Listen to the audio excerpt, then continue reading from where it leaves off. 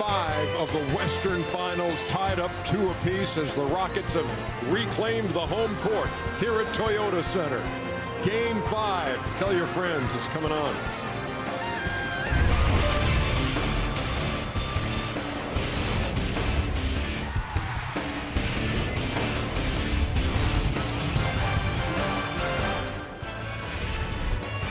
Who will have the rhythm tonight in Game 5 of the best of 7 here in Houston? Tied up at 2 games apiece. A couple of guys who came up huge the other night. They must ride together. And James Harden. They always come in the They need to start getting some pants that fit, too. Kevin Durant and the Warriors. I've seen that somewhere. Were they dressed every for game. fourth quarter the other night? You think it's the same outfit? No, it ain't the same. It's got to be the same. How will Steph Curry and the Warriors respond to having their 16-game postseason home winning streak snapped by Chris Paul and the Rockets? There were questions about Klay Thompson after a left knee strain in Game 4. We'll have the latest on him from David Aldridge in just a moment, as well as the latest on Andre Iguodala, who sat out Game 4. And with that, we welcome you. The TNT NBA tip-off presented by Auto Trader. Ernie Johnson, Shaquille O'Neal, Kenny the Jet Smith, and Charles Barkley waiting all day for this one, because this series has really gotten good all of a sudden. 2 games apiece as we wait for Game 5 an hour from now. The action will be great tonight. There will be a poignant moment before they tip off tonight, and we will be bringing that to you live as the memory of the 10 students who were killed at Santa Fe High School last Friday. A ceremony will be held, and the players on the Houston side will be wearing the Santa Fe High School colors on their Rocket uniforms tonight as they play Game 5. Houston Rockets fans are the best in basketball. And so that will come your way closer to the top of the hour, and there's going to be I believe the choir from the high school is going to be here to sing the national anthem. Members of the senior class are being treated to the game tonight as we remember what happened a week ago. Meantime, we play Game 5 of this series, and with the memories of Game 4 pretty fresh, as Golden State had the double-digit lead in the fourth quarter, let it get away, let the home court advantage get away. Andre Iguodala didn't play in that game. Klay Thompson got hurt in that game. What is their status for this game? Let's go to David Aldridge. DA? EJ, Andre Iguodala is out tonight with that left knee contusion he suffered in Game 3. Steve Kerr said he was dying to play, but the fact of the matter is he still hasn't been able to run since he suffered that injury in the fourth quarter of Game 3, so he's not playing. Klay Thompson is going to play. He's out here now warming up, no knee brace, and got through practice, got through shoot-around this morning without too many ill effects. Now, obviously, we will see how effective he can be once you really are playing, but he's out there right now. The Warriors know that no matter who's on the floor, they have to play better than they did in Game 4, especially in the fourth quarter where the ball stuck and they lost their home court advantage. When we watch the film, it's pretty evident the things that we need to do differently on the offensive end for 48 minutes to sustain that effort, to get better shots, make them work a little bit more. We just want to be, put us in good positions to score and, get everybody involved. So for me especially, I got to do a better job of catching the ball closer. So definitely guys are pissed off, but encouraged as well.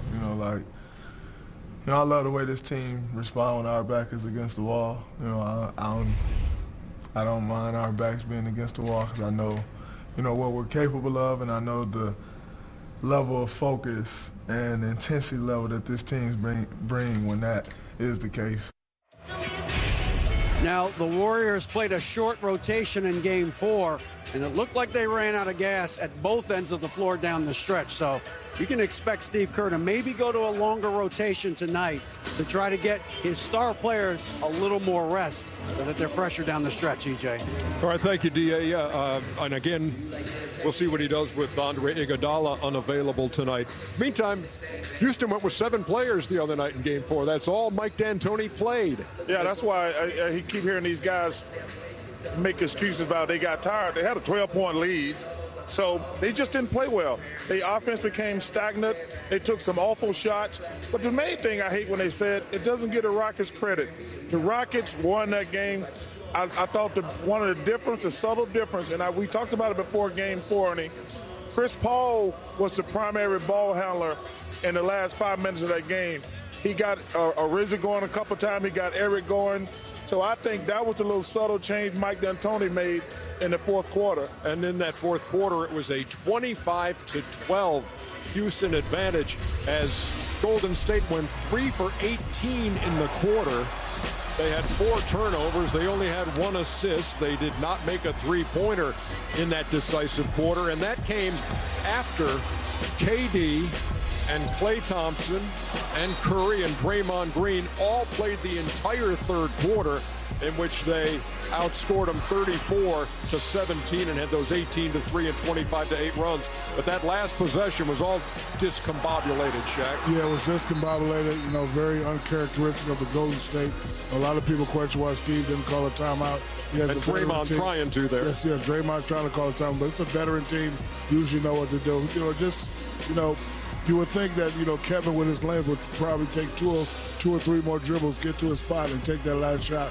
But he gave it to Klay. Klay wasn't ready. I know Klay is a guy that can catch the ball and shoot it right away, but, his feet wasn't set. He wasn't in great possession, and they lost the game. But I agree with Chuck. The Rockets did a great job, especially on the defensive end, and they won that game. When you're up 12 and you're not shooting well, Chuck, you're right. You can't go to I'm tired. Yeah, you can't pull that I'm tired card out. I mean, you're up 12. Everybody talk about Iguodala. Iguodala's a good player. But when they were up 12, they just said, man, we really miss Iguodala. But I'll tell you the main reason, Ernie, it takes away from what the Rockets did offensively and defensively. That game started out, Kenny, 12-0 Golden State. And Mike D'Antoni said there were so many people jumping off the Houston bandwagon, they were getting hurt. And he said, you know what? And if I had watched that 12-0 start, I might have jumped off the bandwagon too. But to their credit, they came back from that 12-point deficit and the 12-point deficit in the fourth quarter. Well, he was watching it, so that means he jumped off for a second too. I think overall, as much as well as Houston played offensively, I did think defensively this was a stand that we had not seen in this series or even in the playoffs that they had to make. Defensively. So they did a great job defensively. Overall, again, I can understand why Golden State doesn't give Houston credit, because a couple of the reason is I thought they played selfish. It wasn't offensively, and that's not typical of what they have been doing. They typically have been giving the ball up and having others. I thought. Let me show you a graphic. Okay. And this illustrates perfectly what you're talking about. Regular season, 29 assists per game. 69% of their field goals were assisted. And you see the numbers in the San Antonio series, like 27 and 68. The New Orleans series, about 31 assists, 71% of their field goals. And in this series, under 20 assists per game, but not even half their field goals have been assisted on. But there's a reason why, Ernie, because the way the Rockets play defense, they've turned Kevin. Kevin has a little guard of him every time. So the the Warriors, instead of playing their regular way, they're trying to exploit Chris Paul and James Harden, who are trying to guard KD. So sometimes, Ernie, when something's so easy, you kind of fall in love with it. Like you said, he's got a 6'1" guy guarding him, and they have become very complacent and very stagnant. And, we're taught sometimes, especially as great players, when there's a mismatch, forget the play. This guy's too small, he can't guard me, let me go. And they have done that, and it has been taken away from what they do. And also, Kevin's making it worse too, Ernie, because he's not taking advantage of the little guy guarding him. He's shooting a fadeaway jumper most of the time. I guarantee you if he would go down in the post they would have to double. He gets the ball too far on the floor, and they don't have to double. Because if he makes the shot, it's perfect, but he wasn't making the shot. If he would go down in the post when he's got James Harden or Chris Paul guarding him, that would force the Rockets to double him. One other thing the Rockets have done defensively, after Klay Thompson in Game 1 had so many catch-and-shoot opportunities, and that's what he likes to do. He had 15 of those. He's had a total of 16 in the next 3 games. So they've toughened up in the defensive end on Klay Thompson. They've taken that away to an extent, and as a result, this series is even, and this place tonight, Kenny, will be rocking. Well, they've taken it away, and so has Golden State. Again, what Chuck said about the mismatch, and Shaq said about trying to take advantage of the mismatch. Because at times, yes, you should take advantage of that. But then after a while, sometimes you got, let's run our play. Let's run our secondary break. Let's run the things that we are good at, regardless of the situation. What we've all said about, and everyone, not just us, everyone who watches Golden State basketball would say, what makes them unique is that they have 3 great players and they share the basketball. And they don't worry about a mismatch or what have you at times. The ball still moves like a ping pong. It is getting stuck like there's honey jam on the basketball, and they can't get rid of it. Would you say that was the first time you ever saw the Warriors play hero basketball? First time ever that I looked at the team and said, I don't like watching this game. Yeah. If I don't like watching this as a basketball fan, the way they're playing, that's the first time I've ever watched them and said that. Yeah, but would you also say it's hero ball because they're not making the shots? If they're making the shots and everything. You can't make a steady diet of those. No. You can't make a steady diet of those. No. That's why I said if they were making the shots, it's just I don't know if you can make a steady diet of those type of shots that they were getting. But they just wasn't getting them in flow, Shaq. Right. They were going just one-on-one, shoot a jumper. That's not the way they play.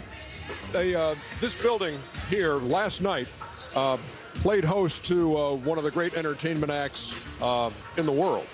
Justin Timberlake was here and will be here again tomorrow night, apparently, right, Chuckster? Yes, he will be. And Chuck was here last night. Yes, I was. Took a big bunch of folks. All the girls from work got me a big suite. You ain't take none of the guys? I took no guys. And listen, what kind of stuff is this? But listen to this, folks.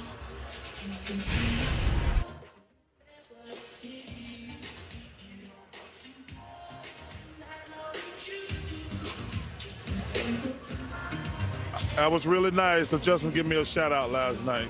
Okay, because we couldn't hear it. I don't think he said your name. Yeah, so it don't count. Well, that's Did you hear that, America? I assume he said it. That was really nice. You just walked down there and just did that. No, he didn't say your name. He didn't say your name. You like a 16-year-old group. Look at, come on. Oh, he said my name. Hey, listen. Justin said my name. Just because y'all don't know famous people, sorry about that. And I thought it was really nice that you guys took a team photo last night also. I thought that was really great. Come on. Oh, baby. Goes back to the old. Oh, baby. Who's that? Moses down there? Anytime, Justin. Look at Justin. Anytime, Justin. And here it was last night. Oh, you did take one of the guys. You took Jeremy Levin and Bill Callen. You took Bill. You took all the girls. Well, Bill got my bodyguard's ticket because he. Yeah, there's a couple people that don't even work here with us that you took pictures. No, it was really cool. These girls worked so hard.